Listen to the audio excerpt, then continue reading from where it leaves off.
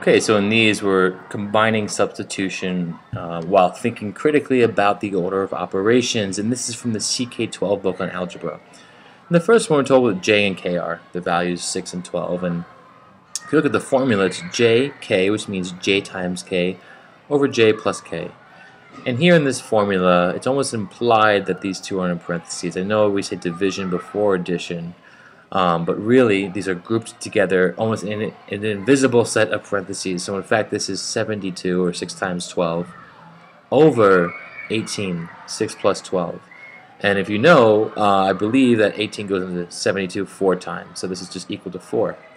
And in the next one we're told that x is 1 and y is 5, and we're plugging it into 2y squared. So we don't even need to know what x is here. There is no x.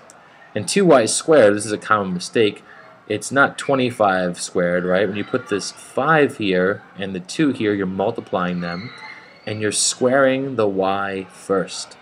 So this exponent applies directly to that variable. And this is 2 times 5 squared, which is 2 times 25, or 50. In the next one, here we have 3x squared plus 2x plus 1, and x is 5. So now the same principle here, when we plug in the 5, it's 3 times 5 squared. And the 5 squared is going to come first. And that's going to be 3 times 25, or 75, plus 2 times 5 plus 1, so that's 10. And this is 1. So we add these up and we get 86. In the next one, it's y squared minus x, and then in parentheses squared. Now x is 2 and y is 1. If we plug this in, we get 1 squared minus 2 squared.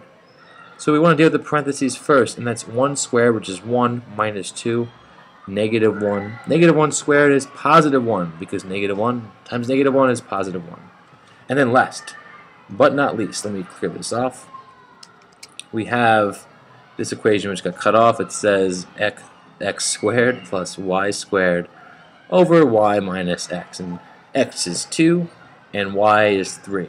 So that's really 2 squared, or 4, plus 3 squared, or 9, over y minus x, 3 minus 2. And again, these two are grouped together in the denominator, so treat them as if they're in parentheses. Same thing up here. So this really becomes 13 divided by 1, which is just 13. Alright, hope that helped.